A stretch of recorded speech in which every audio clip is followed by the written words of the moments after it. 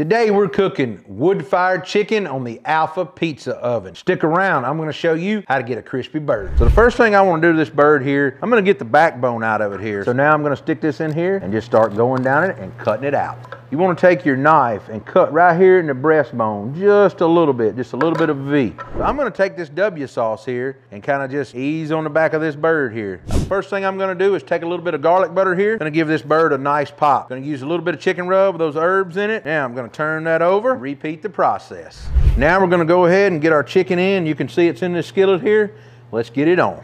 Now I'm gonna take a little bit of this butter and I'm just gonna lay on top here of this bird. Look at that bird right there. That is an incredible crust, just incredible. There's only one thing left to do, and that's get in here and try it.